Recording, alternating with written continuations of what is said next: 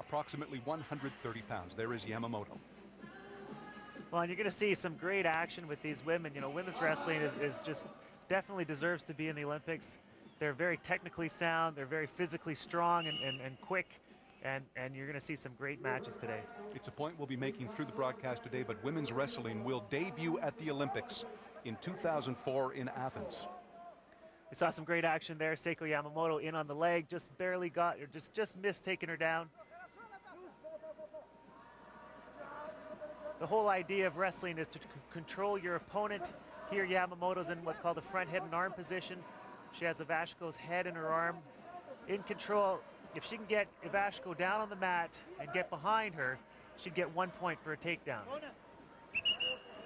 Points are awarded based on how you gain control and then especially maintain control of your opponent. Back exposure is very important. We'll highlight that as we go along in this match. 2 3-minute halves in a wrestling match, plus an overtime if required. And you see that outer ring on the mat, that's called the zone. Wrestlers have to try to stay inside that zone. When they go out of bounds, if nobody's in control, they come back to the center and they start in the neutral position. Here, another attack by Yamamoto. And again, on that single leg position, if you can grab somebody's leg, they get off balance. It's a lot easier to get them down to the mat. So you'll see a lot of wrestlers trying to grab each other's legs. We saw Yamamoto a year ago at the World University Championships in Edmonton. And both of us were amazed at her quickness and agility, strength.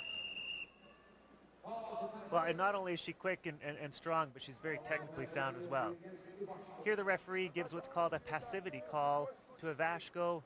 Yeah, you have to try to be aggressive and active throughout the match. If you're being passive, they call it, if you're not being aggressive enough, you get penalized for that.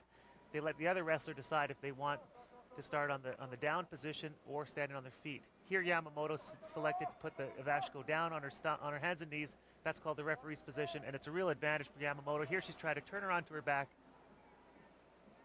If she can expose Ivashko's back to the mat, if the back passes 90 degrees, she'd get 2 points for that. Yamamoto has bulked up in the past year. Last year she competed at 55 kilograms. This year up to 59. As we saw there, if no action occurs, if nobody scores within about a 10-15 second time period, the referee will stop the wrestlers and they'll start again in the neutral position on their feet. Yamamoto 23 years old, Ivashko 27. Dangerous position here for Ivashko.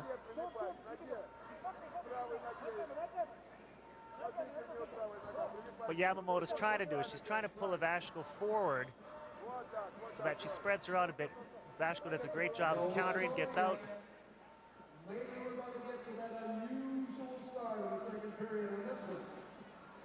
This is the farthest Ivashko has ever advanced at the Worlds. Her previous top finish was a 10th in 2000. Here the referee calling passivity on Yamamoto. Ivashko elects to start on the top. So basic premise here is if you're on the top, you want to turn your opponent. If you're on the bottom, you do whatever you can to prevent that from happening. Exactly. You see Yamamoto pulling the arm off here. You see her climbing up, not letting Ivashko grab her around the waist. You do whatever you can to just stay on your stomach. If you're in the defensive position, if you're in the offensive position, you can try for a pin, or you can just try to expose the back to the mat for 2 points. And how long does the referee generally allow that sort of action to continue? Well, there it was about 8 seconds, 10 seconds. You know, if somebody's in the middle of scoring a point, they won't stop the match. But if not much is happening, then they'll stop it and start them up on their feet again. Now, should this first half end at 0-0, then we explain another rule. Oh, thankfully it didn't end at 0-0. Beautiful move by Yamamoto off that front head and arm position again. She was in that position a lot during the first period. She scored right at the end of the period. And so it was 1 point for taking Ivashko from her feet down to the mat, another 2 for exposing the back. 3-0 Yamamoto, and here's a look. Yeah, anytime you go from your feet straight to your back, you get 3 points for that. Excellent move here. She gets Ivashko off on her heels, gets her down to the mat. As they go out of bounds, they get 3 points for that move. The start of period number 2. Again, 3 minutes on the clock.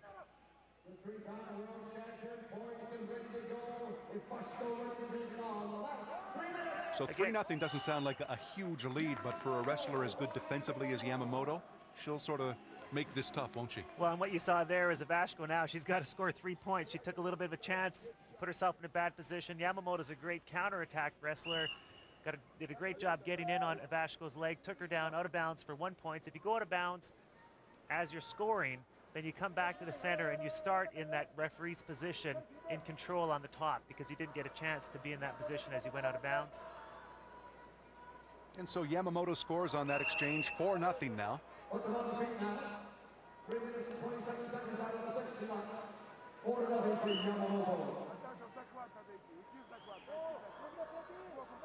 You see Yamamoto smiling there. She feels quite confident here. She's in control. She's not going to make any mistakes. She's not going to take any big chances. She's not going to push too hard. There, Ivashko tried what was called a shoulder throw. That works well when somebody's pushing into you. Yamamoto's not going to do that. She's just going to hang back, take little shots, stay in control. Women's wrestling has exploded in Japan, has it not? They certainly, as we watch this progress today, we will see Japanese competitors in almost every final. Well, Japan was one of the early adopters of women's wrestling. They've always had a very strong women's wrestling program, and as all the other countries have got stronger, Japan's gotten stronger as well. And they're quite dominant in women's wrestling. More so than in men's wrestling by far. And Yamamoto at the top of that chart, a 3-time world champion, a university champion.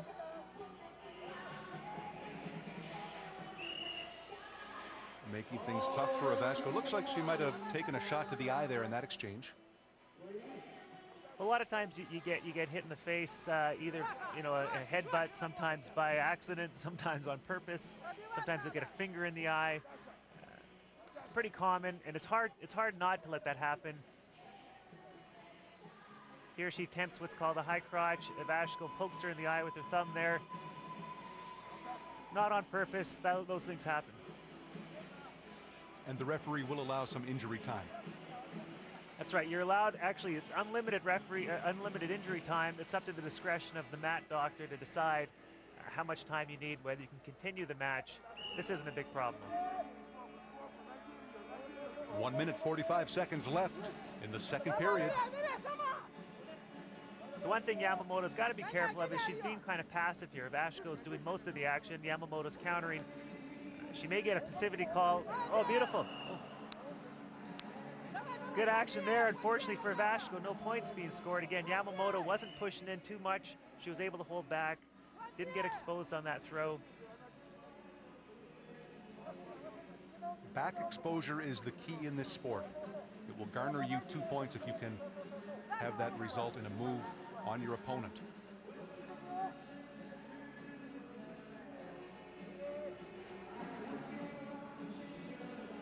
See Ivashko again trying for that shoulder throw. She's getting pretty desperate here. I mean, it's pretty hard to score 4 points in 1 minute when you're behind like this. So she's really got to start taking some chances. Really has to start being a lot more aggressive than she was in that first period. You saw that shot behind the Japanese coaches. Yamamoto is a darling of the Japanese media, and there is a horde of Japanese media here following her exploits and the exploits of the Japanese team. What Ivashko needs here is a throw. She's never going to get a throw on Yamamoto because she stays so low, right? She's a lot lower than Ivashko, and it's pretty hard to throw somebody when they're a lot lower than you.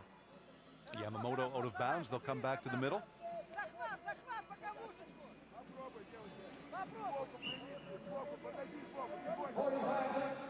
One of the things I love about the Japanese wrestlers in the women's division is they're so positive. You know, they're almost all smiling. They're all very charismatic, energetic, and they're very active wrestlers. You don't see a lot of activity here with Yamamoto because she's protecting the lead, but in most cases, they're just very, very fun to watch.